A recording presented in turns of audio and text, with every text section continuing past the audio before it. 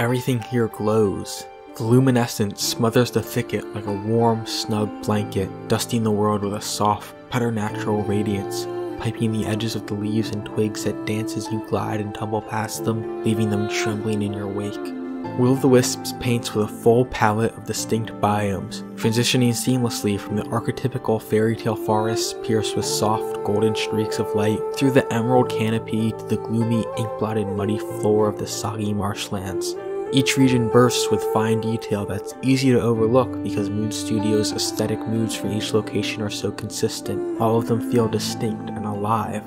Will-o'-the-Wisps is even more sumptuous and varied in its aesthetic, filled with delightful details that make so many frames look more like paintings than a video game. Screenshots and trailers don't do it justice. I wish I could pluck some of the landscapes out of Will-o'-the-Wisps and frame them, looping animations included.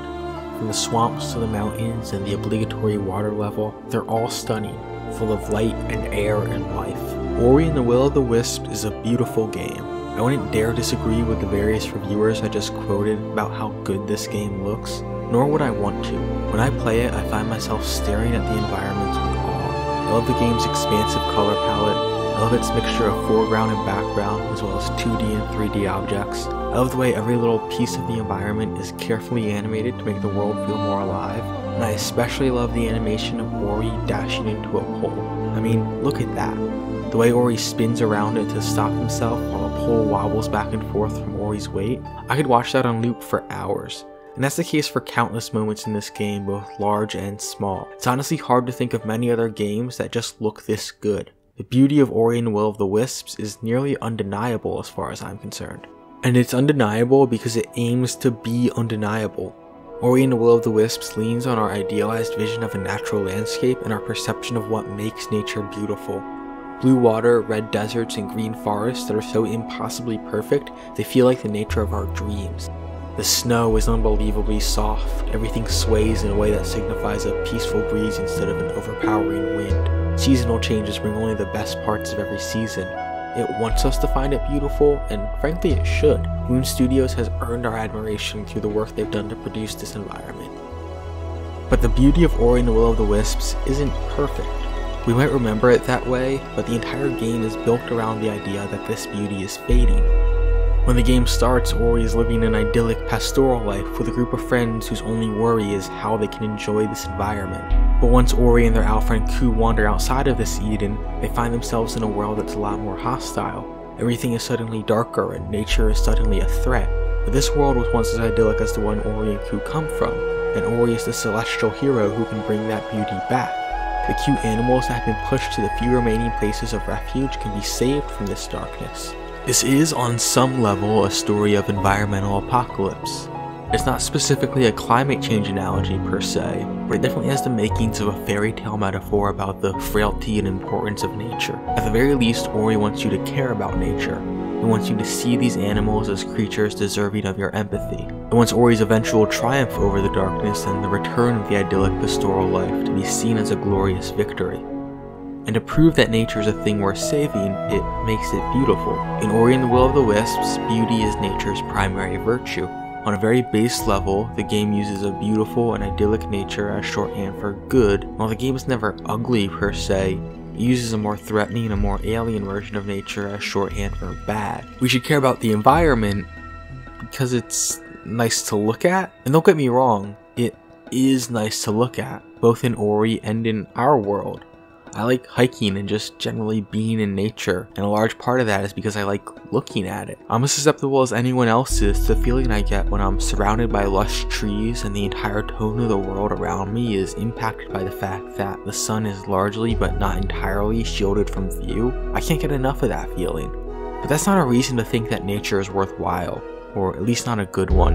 An environmental ethics founded on the idea of preserving environments that look like places where you'd want to sit and read will lead to some environments being preserved at the expense of others. And that's a real thing that happens. There's a reason that the endangered species that get so much media attention are things like panda bears and buffalo. Because we can look at them and see a cute or majestic animal that immediately has our adoration and respect. We don't need anyone to tell us that these are species worth saving. The website for the World Wildlife Fund, an organization that might be the epitome of using nature's cuteness to make people care, has individual fact pages for endangered or vulnerable species. At the bottom of each of them is a simple section titled Why They Matter that gives some sort of ecological fact about the species in question. I have no major problems with what's written in these sections, but I'm a little uncomfortable with the premise. Why do we have to justify these species? Why must they provide some sort of tangible benefit for either their local ecology or for us as humans? Why do they have to do something? Shouldn't existence justify itself so long as it doesn't come at the expense of another's existence? Like a lot of games, Ori and the Will of the Wisps has a final boss. A villain to embody everything bad about the world that needs to be defeated to ensure that good things can happen. And it's not some technological contraption or an evil politician trying to nuke the forest. It's neither literally nor metaphorically the turning gears of global capitalism or a manifestation of man's hubris. It's just an owl. Well, not just an owl. It's a pretty messed up owl with giant bone legs in addition to its regular legs, large bony horns, and tendrils dangling off it.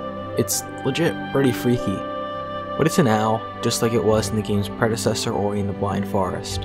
And like all good villains, this owl, named Shriek, has a tragic backstory.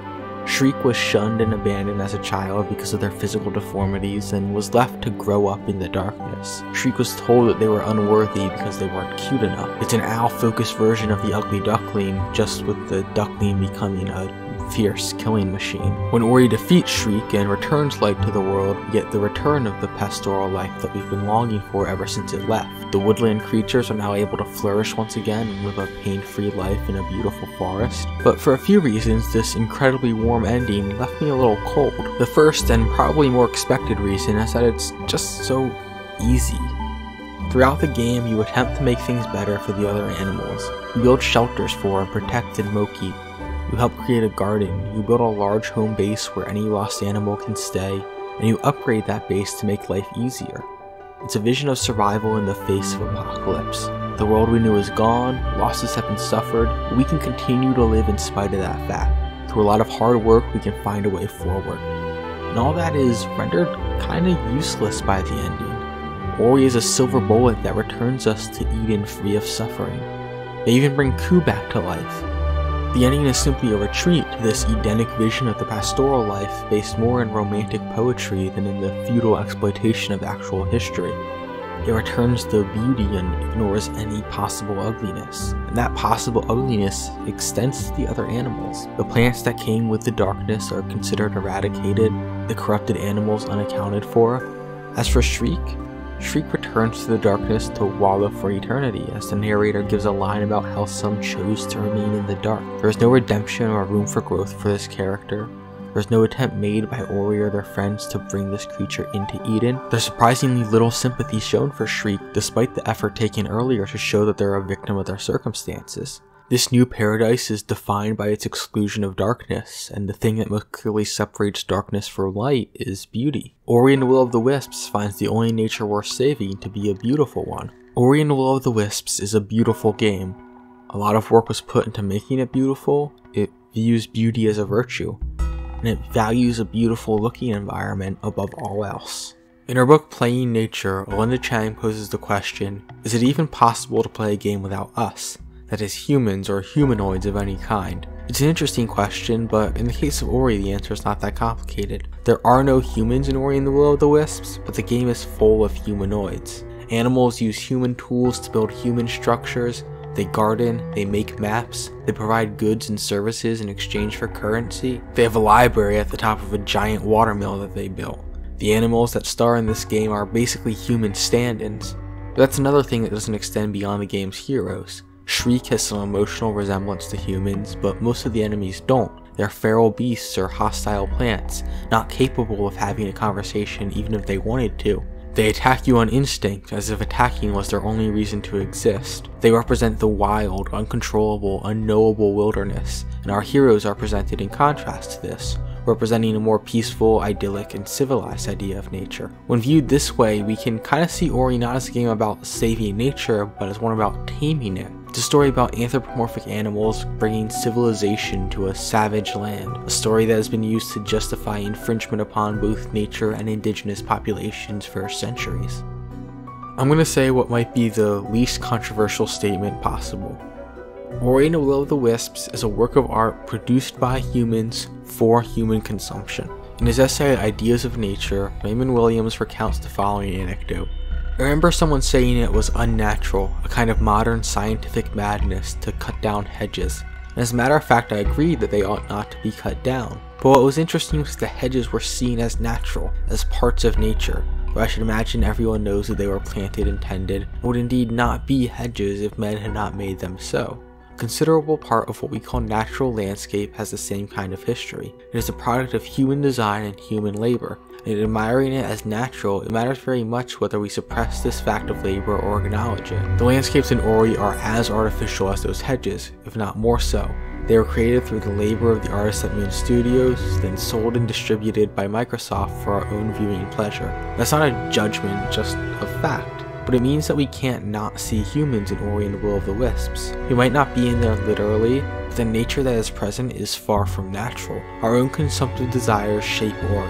It is because of these desires that the game valorizes beauty the way it does. We want a beautiful game. We want the cute animals and the jaw-dropping vistas, and Ori and the Will of the Wisps gives that to us. That's part of why it's so successful and resonates with so many people, including myself. It gives us the nature we want, beautiful and safe. It also assures us that the nature we don't want, hideous and dangerous, can be defeated. It shows us that we can destroy some part of nature to prop up another and quote-unquote save the forest by doing so. But Ori is not a game about saving the forest. It's a game about saving a specific aesthetic ideal of nature that comforts us and suits our consumptive preferences. Ori and the Will of the Wisps is a beautiful game because we like how beautiful it is. I like how beautiful it is. The game's creators presumably like how beautiful it is. Critics definitely like how beautiful it is. It'll probably win awards for graphics and art direction, and deservedly so. Ori and the Will of the Wisps is beautiful for us.